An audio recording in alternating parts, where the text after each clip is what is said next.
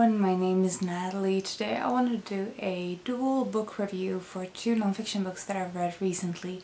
They are both about Salinger, which as most of you know probably, I have been reading through J.D. Salinger's entire body of work in January of 2019 to celebrate his 100th anniversary, and alongside that I also picked up two nonfiction books to read to learn more about Salinger's life.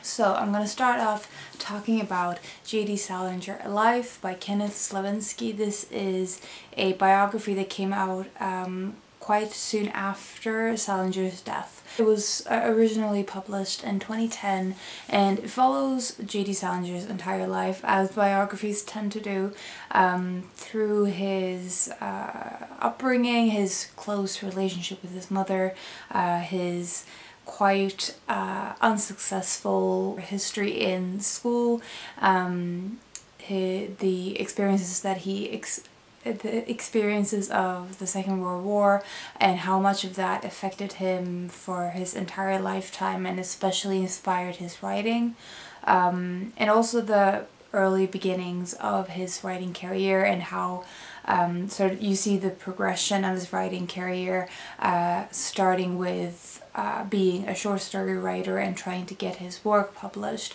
but eventually becoming someone who was not just famous for his writing but also famous for his personality and his lifestyle.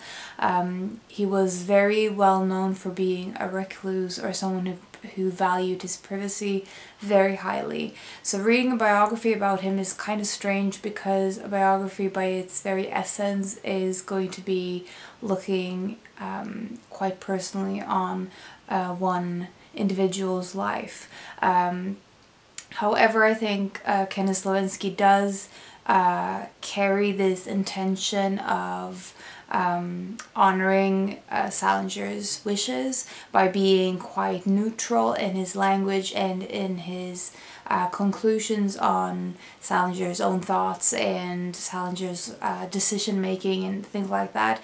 It is a very respectful biography, I felt, while still being very insightful and giving you a lot of the context around both Salinger's work itself, the peers he had, and the kind of part he played in publishing, like the publishing industry, and how his relationship with publishing was very fraught.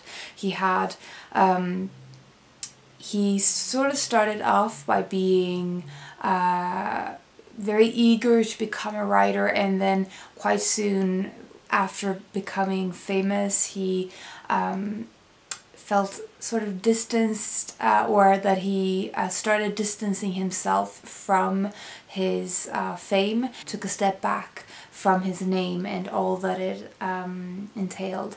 A lot of this book really shows how Salinger tries to keep control on his work and his rights to do with his work. It raises a lot of interesting questions in regard to copyright, in regard to the artist's ownership of their art, and especially the sort of the role that interpretation and ownership of the consumer of the art, how that sort of relates to the artist or the creator.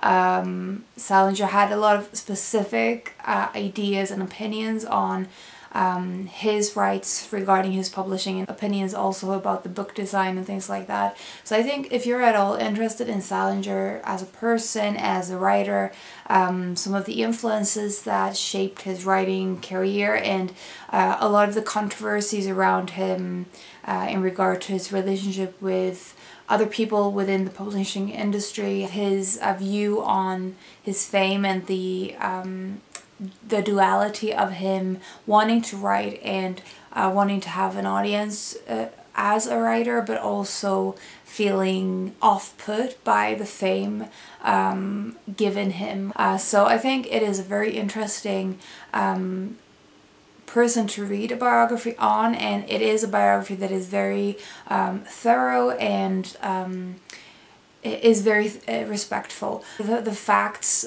are quite neutrally sort of provided for you, presented to you, rather than always being told in a very strong narrative voice. And that was sort of my main quarrel with the book, but I still think it's really worth it if you're interested in Salinger as a person. The other book that I read that also relates to Salinger, although less directly, is My Salinger Year by Joanna Rakoff.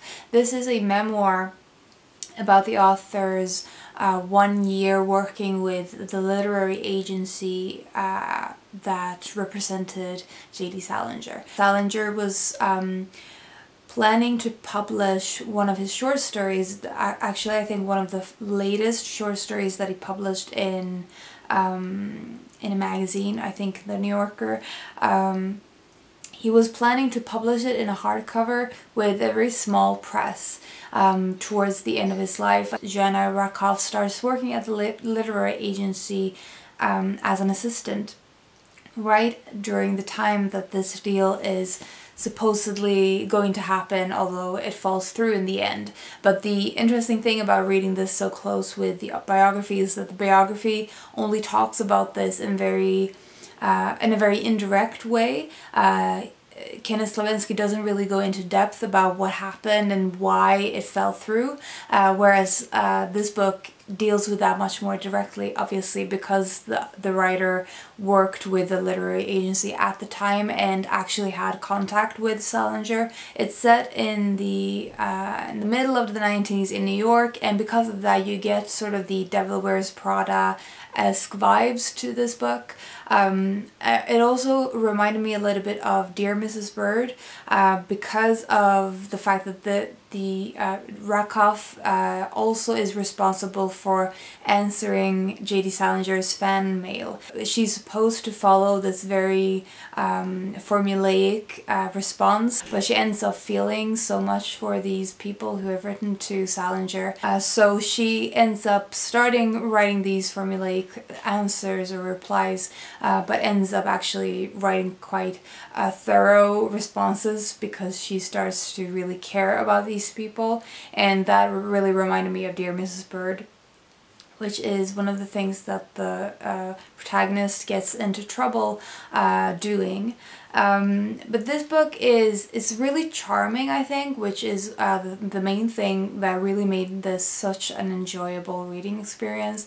It does talk about the work that the literary agency does, and it does talk about Salinger, in particular his preferences when it comes to book design, how he liked a certain font in his books or a certain shape, and the spacing should be just so, and everything like that is really interesting. It's sort of like a little tidbits about Salinger and his opinions, but most of this book is about Rakoff's life, sort of transitioning from being a student to starting this new job, moving to New York from London, and sort of her transition in life, and also figuring out her own thing. And it's about mostly about her life, and the literary agency is the job which is very central to her life at this point in time. But I think I just found it very engaging to read. The parts that she writes about her experience reading Salinger for the first time is beautiful and really well written. My only real critique of this book, I think, is the author's sometimes tendency to overlook the things that she does have. So she sometimes mentions things like she's really hungry, she can barely feed herself, that she doesn't have enough money to buy food, but yet she is constantly buying takeaway or eating out, and it's a little bit hard to sympathize when you see those obvious parallels to what she does have access to.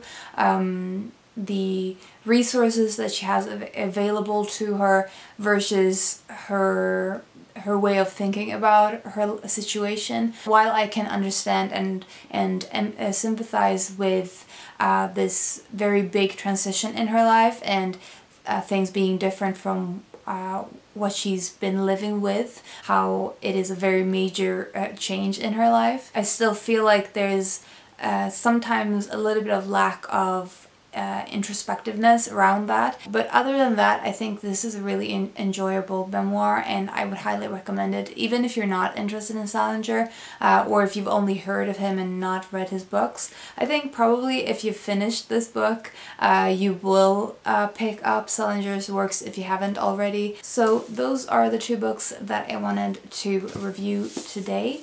Let me know if you've read any of these books, what your thoughts are. If you have any recommendations for memoirs like my Salinger year, I would really love to hear about them. I hope you're having a fantastic day, and I will talk to you soon. Bye.